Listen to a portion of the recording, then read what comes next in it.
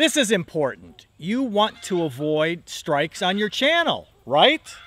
Google has a free product that you can use to evaluate your custom thumbnail images. What's this all about and why is it so important? Hey, this is huge. I'm Rob and I'm a YouTube product expert and I have been since 2011. All right, super important. We all know YouTube has been using algorithms for a long time. It's necessary for the scale of the platform as it grows and grows. Hey, something like 2 billion users log onto YouTube each month. Amazing. More recently, YouTube has started using artificial intelligence to handle a variety of things on the platform. And of course, along with AI comes machine learning. It's what it is. So, what does this have to do with custom thumbnail images? What has changed that we must now be much more careful with the thumbnails that you and I upload? Back in January 2019, YouTube announced that they're going to step up policy enforcement for thumbnail images. And boy, they have. I'm seeing more and more creators like you and me sharing reports of thumbnails being removed and getting a community guideline warning or worse, a strike. And the same 3 strikes and you're out channel termination applies to thumbnail images. Whew, scary. We need to step up our thumbnail game, and that's for sure. So, how can you make sure that your thumbnail images will be within community guidelines? It would really stink to create videos that are well within the rules, within the guidelines, only to get a warning or a strike because of a thumbnail image. Jeez. Google has a product that you can use for free to evaluate your thumbnail images. It's pretty amazing. It's called Cloud Vision API. This is a Google product for image understanding, and I find it pretty gosh darn amazing. So, how does it work? So when you load up the Cloud Vision API, you see this page. And you click on the box there to select the image that you want to analyze from your computer.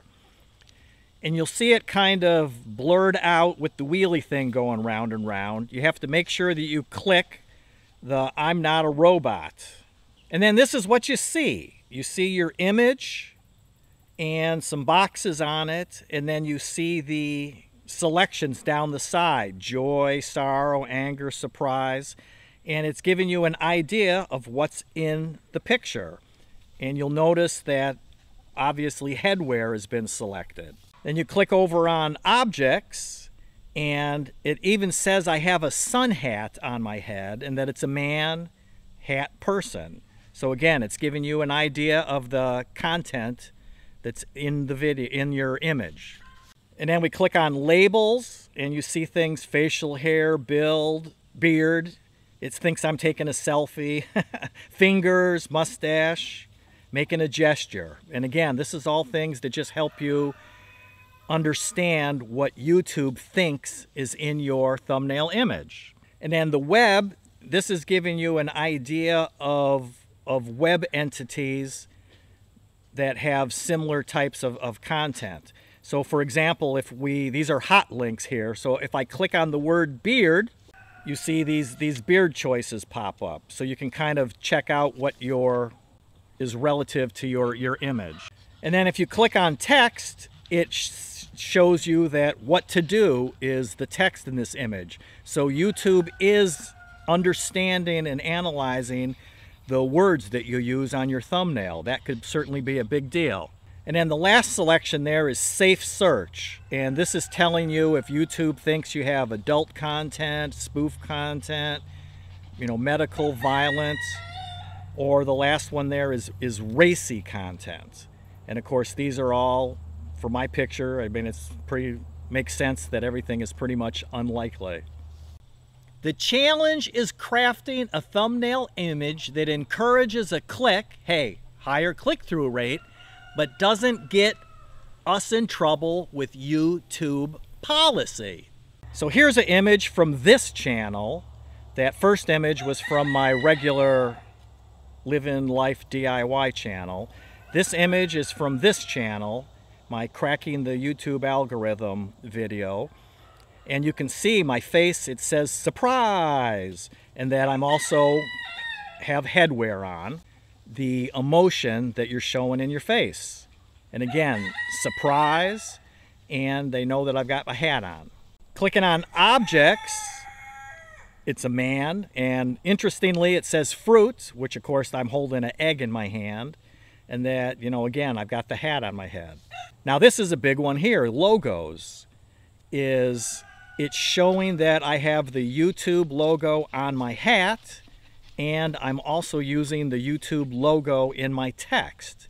So they're aware that I'm using, you know, product logos. And if we click over on the text selection, again, YouTube on my hat, and then Cracking YouTube Algorithm, and it even understands the word cracking when I have it broken in the middle there. So that's pretty interesting. That, again, YouTube is understanding the words that you're using. And then the safe search, it's unlikely adult, spoof, medical, and it's actually for racy, they've got possible. So that's kind of interesting. So again, that's the thing you might want to analyze and say, ooh, maybe I better tweak my thumbnail a little bit. And here's another thumbnail that is from my Live Life DIY channel, and I use this one because of the logo and the products. So you see here again, headwear, and it's got a face, and it doesn't see that I'm making any kind of emotion there. We click on object and person, hat, man, nothing too exciting there. Click on labels, facial hair, beard, and this is interesting, vehicle, and then auto part and car. So keep that in mind. That's kind of interesting. Now we get to the logos, and you see it has Poolin from being on the chainsaw there, on the bar, Poolin Pro, so they're picking up Poolin, and they're actually picking up Tractor Supply Company from the logo that's on the hat that I'm wearing. And we click on web, and we get the web entities that are related to what might be in this thumbnail. And oh, look here, what's interesting, Poolin Pro PP4218. The Google actually, from the image, they know exactly what model chainsaw that is. That is pretty amazing. And again, they're picking up the text, brand new, and then off the hat, TSC, and it should be supply, and then Poolin Pro on the chainsaw. And then it actually over in the little, over on the guard over there, it actually says Poolin again. And then for safe search, adult, spoof, medical, you know, nothing exciting there. So that's all pretty darn important to help you with your thumbnail images. We have been able to be lazy with our thumbnails. My opinion, we are going to have to be more and more careful with what is in a thumbnail.